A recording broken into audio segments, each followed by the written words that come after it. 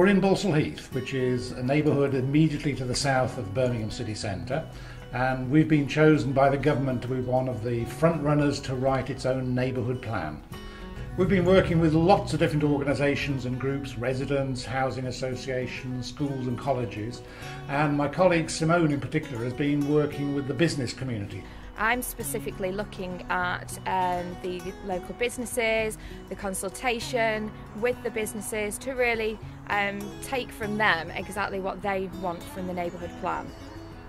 Well, I'm a local trader and I am very pleased that we are involved with the neighbourhood plan. I think this gives us a ownership and this gives us a more confidence that actually we are involved. Tonight we discussed few things. First of all, the most important thing, the big issue here is the parking. We need to educate our traders and our customers, and also we need to see more signs. We need more lighting, we need more floral displays, and also we need to improve our footpaths. There's a lot of traders there that I've seen today. I wouldn't know that they've got a shop on Ladybrook Road because I'm in the shop.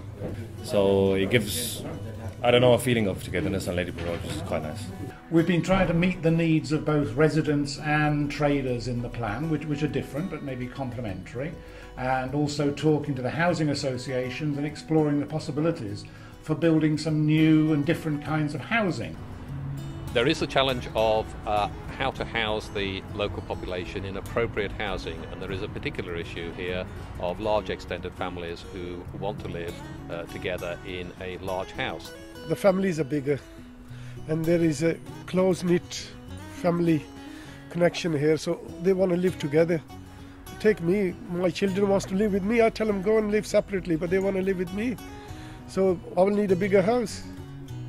Moseley District work a lot with the Balsall Heath Forum, and this is an initiative we're particularly keen on because it's about the future of Balsall Heath. So we're working with our local communities, the Balsall Heath Forum and other agencies, looking at the housing stock, looking at the local area to see what we can do to improve that and build a plan for the future.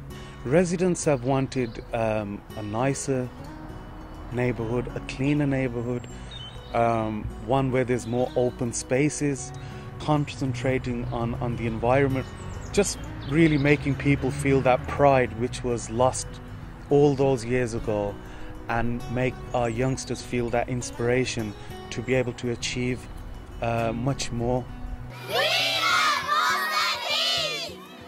We've spent many years helping the neighbourhood to become more cohesive, confident, safe and bright and green.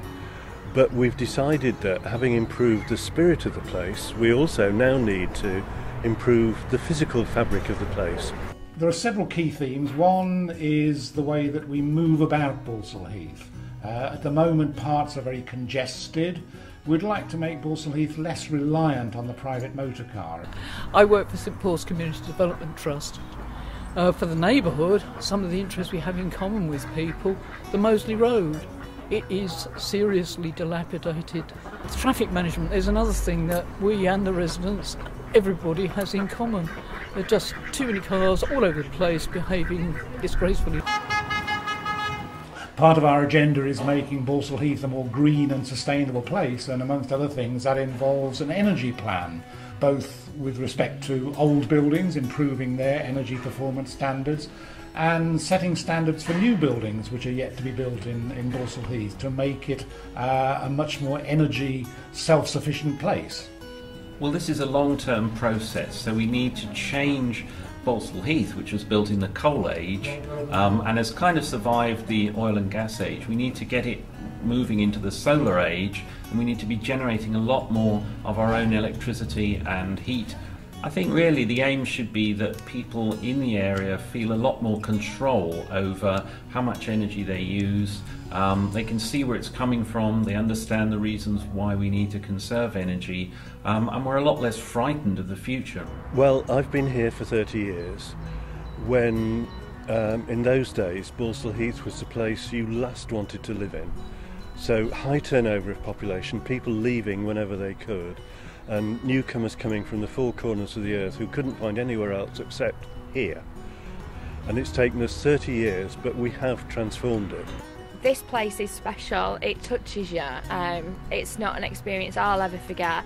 it's an overwhelming amount of community spirit. See, I came to Balsall Heath in 1964. I went to school here, did all my education.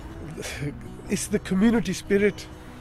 It's the different, colours and creed, and we all live happily together. And that's what we like. The different cultures come together.